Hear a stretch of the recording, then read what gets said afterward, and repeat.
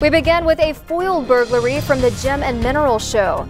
Dinosaurs roamed the earth some time ago, and now one thief is having to do his own time behind bars after stealing a dinosaur claw valued at $25,000. News 4 Tucson's Lupita Murillo joins us with the details. Lupita. Destiny, this is a picture of the stolen dinosaur claw. Now we're told that the person who took it actually came to this mineral show on Drachman and Oracle and tried to sell it here. According to Tucson police, the claw was stolen on January 30th from a vendor at the Gem Show.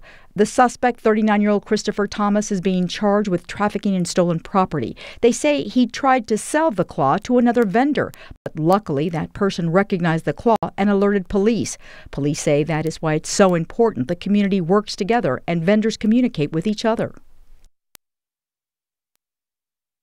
On our 3 o'clock newscast, you'll hear from the owner of this fossil who's been reunited. Reporting live from near downtown, Lupita Murillo, News 4 Tucson.